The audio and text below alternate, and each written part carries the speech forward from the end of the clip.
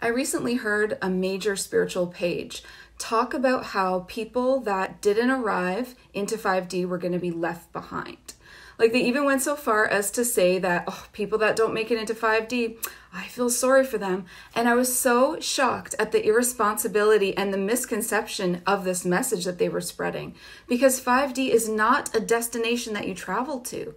It is a frequency that you arrive to within. It's a state of being. It's like a level of growth back into infinite love. It's inside of you.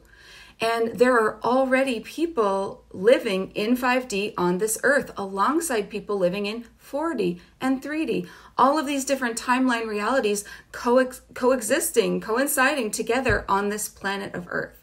So you can see that, how true that is when you look at people that are living in the mainstream fear frequency versus somebody who's living in more freedom and peace, somebody who's living in victim mentality versus somebody who's living in empowerment, the 9-to-5 programming versus somebody who knows that their source of abundance comes from within them. So there is no cutoff date where the doors close on 5D. It is a personal journey that you will slowly grow into. And when you arrive there, you'll keep growing into 60. It never ends.